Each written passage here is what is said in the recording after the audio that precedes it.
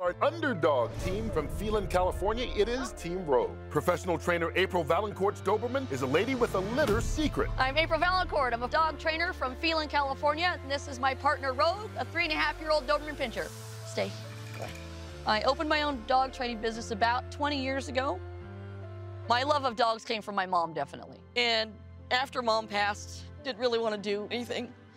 Everything I did with the dogs reminded me of her. So having Rogie with me forced me to get back out and do things. She helps me keep going because I cannot put all this talent on a couch and say, you can't move. We're gonna be out there competing and Mom's gonna be up there cheering just as loud as ever. Dobermans in general are amazing dogs, and they tend to excel at everything that they do. Rogue is definitely one tough mama. She just had puppies 12 weeks ago, and she's already out here competing. We're here to show that moms can take down the big boys. Here they go, with a time to beat of 4 minutes, 42.06 seconds to automatically advance. And they're off. Uh-oh, she's going Rogue out of the gate. April feels like Rogue's strengths are her speed and agility, so we're gonna see if she can get it to pay off right here in the car slalom. Get up, get up. A big dog, it's harder to jump in, however, she's doing a great job figuring it out. Go through. Quick through the patrol car. And just under a minute to fire escape.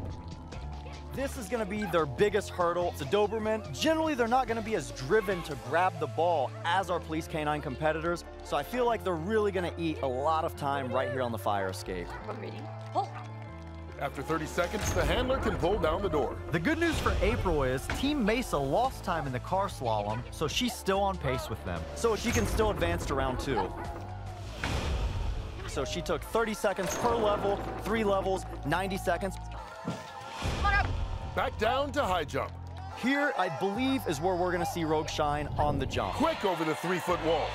Beautiful job on the 3-foot wall, and right over the 6-foot barrels. That was easy. Wow, she's flying over rope bridge.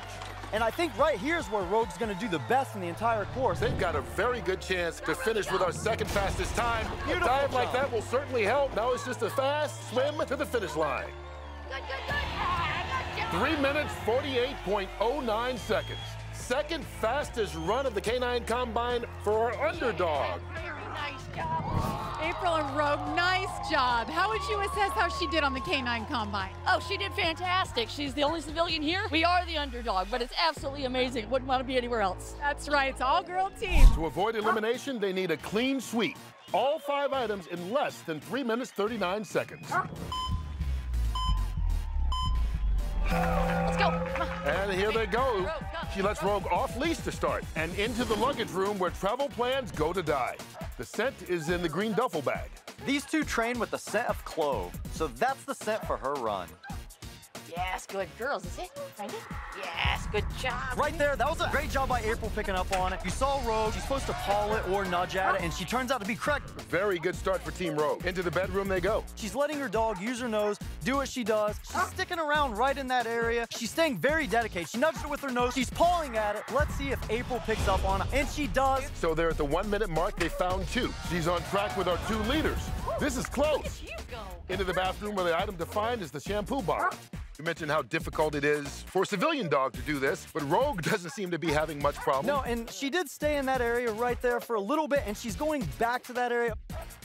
Right there, if you saw that, she smelled, looked back at April. April read it, 3 items in under 2 minutes. Beautiful run.